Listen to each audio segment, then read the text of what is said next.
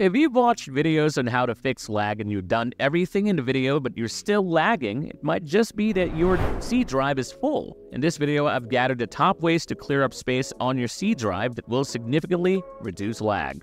Alright, so the first thing you want to do is open up Run. To do that, just hit Windows plus R. Over here, you want to type in prefetch. Everything I'm going to type here for the next couple of minutes will be in the description below, so you can just copy and paste it in.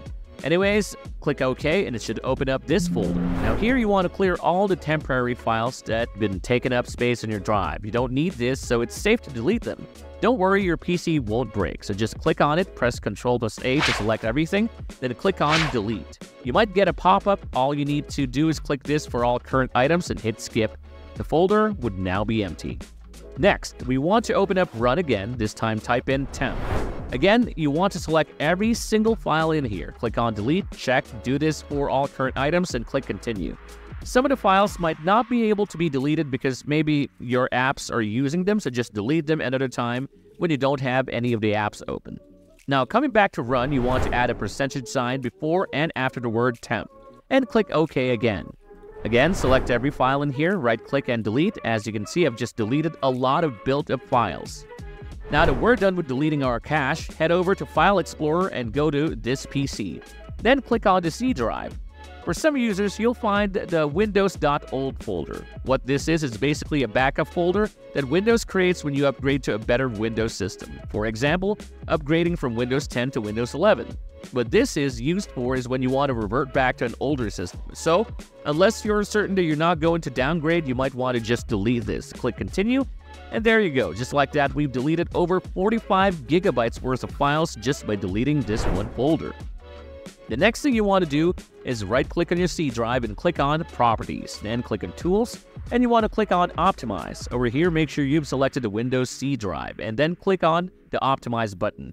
It's also recommended to turn on Scheduled Optimization, so just come down here and click on Turn On. Check this box and set it to Weekly, then click OK. Now, for the next step, you're going to open up Run again, and over here, you're going to type in %appdata%. In the appdata folder, you want to find the local folder. Click on it, and you want to scroll down until you find NVIDIA. Go into the NVIDIA folder, you want to double-click on GL cache and delete whatever is in here. Now, once you've deleted all the cache from the NVIDIA shader cache folder, your game will stutter a bit for the first 10 to 20 minutes because it's downloading and compiling all the shader files needed to run the game smoothly. But it'll run smoothly after that, so just keep that in mind. Now we're going to search up Disk Cleanup. Once you see this, select the C drive and then click on OK. Now once you're in here, you want to check everything that you'd want to delete, including your recycle bin. As you can see, there's so much space to clear out in here.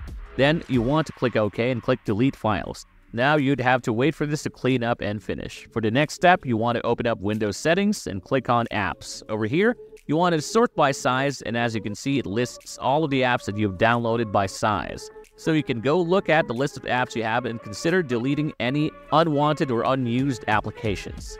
Lastly, open Settings, go to Storage, and make sure Storage Sense is enabled. This cleans up your PC by deleting unnecessary files, which can free up storage. Low storage can cause your computer to run slowly and lead to game crashes. If this video has helped you out in any way, make sure to like this video, subscribe to the channel, and check out some of my other videos on the channel. I'll see you guys in another video. Goodbye for now, guys.